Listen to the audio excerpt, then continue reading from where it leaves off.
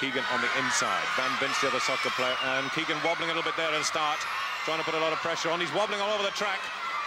Van Bint's is just about half a wheel up at the moment, and Keegan's still wobbling, coming to the first bend, and Van Bint's comes across, and Keegan's gone. Keegan touched the back wheel, and he's gone across the track on his back.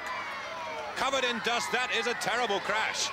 Right across the track on his back, Keegan off, and that's an awful crash.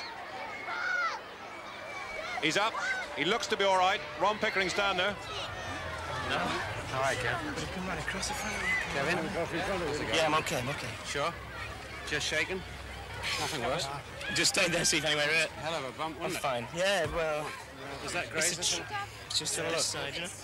That's a bit rough. Okay, I'm okay. Wait a minute, it's a bit rough. It's okay. I think you get cleaned up. Go over the first aid post. Take it easy.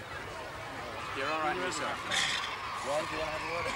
Well, luckily Keegan looks to be all right. He's making little of it, but it really are bad grazes across his back. He's going in for a bit of treatment.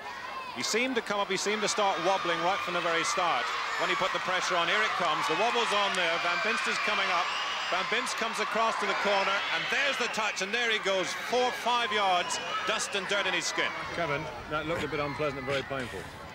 Well, probably looked worse than it was, but I just lay still for a minute, trying to feel what was broken or something, but I'm fine. Nothing broken? Just, well, a bit grazed, but no harm done. It was just a complete accident. And how do you think it happened?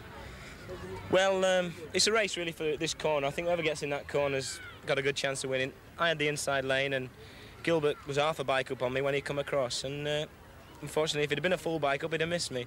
But I was trying to keep the inside lane, which I thought would be the best, and caught his back wheel. Just an accident, you know. I couldn't really go anywhere else other than brake and move out of the way, and I wasn't prepared to brake, so I got the graze instead. You had a tremendous wobble on coming up the straight at the start. Yeah, I thought my wheels were loose.